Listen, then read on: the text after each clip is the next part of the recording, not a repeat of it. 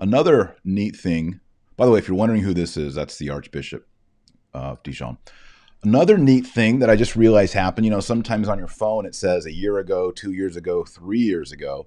3 years ago on this day, my father and I completed our Camino to Santiago.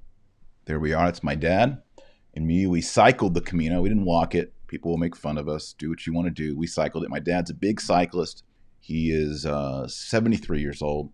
The man cycles like 70 miles. He's in so much better cycling shape than I am. So he and I cycled on the Camino. That's us in front of the Camino. It's a little bit under construction, but that happened 3 years ago today.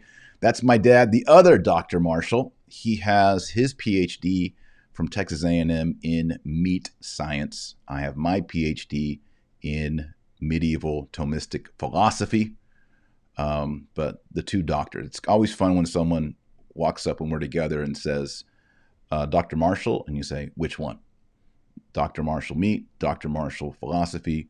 But it was awesome. And one of the great things about the Camino, when you get there, you're totally exhausted.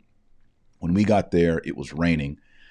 But we were able to go into the basilica there and see the Botafumeiro. Now, the Botafumeiro is the smoke boat. And it was running that day. We were really excited. And I took video footage of it on my camera. I'm going to show it to you. I don't think I've ever showed it on the podcast, actually. And we were able to see the smoke boat. Now, it's a thurible that they fill with incense with shovels. And when they get this thing going, and it's enormous, and it's hot, and it puts out tons of incense.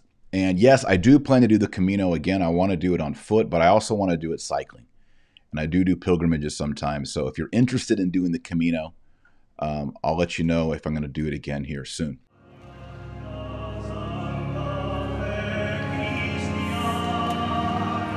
I think that's the world's biggest thurible.